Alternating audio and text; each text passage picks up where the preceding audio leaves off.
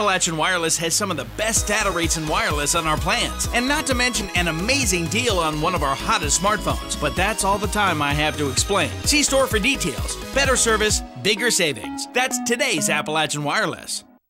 This week is National Work Zone Safety Awareness Week. As warm weather approaches, construction crews will be out fixing, cleaning, and preparing our roadways.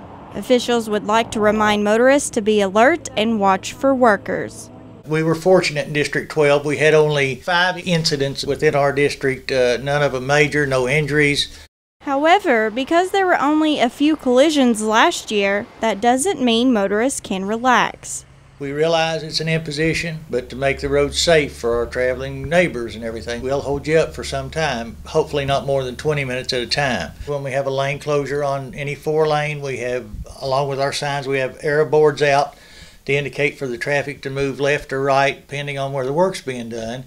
And one of the things that I found out is that a lot of our collisions happen in what's called a queue, which is where the traffic backs up or slowed down. One of the things that causes that are people waiting to the last minute to transition left or right.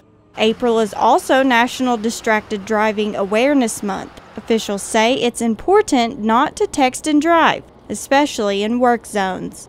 It's a social media world that we live in.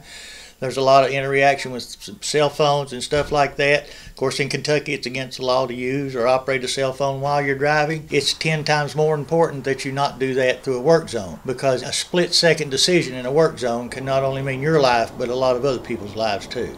Nationally, there are 13 work zone injuries per minute and 13 deaths per hour. Reporting in Pikeville for EKB News, I'm Shelby Still.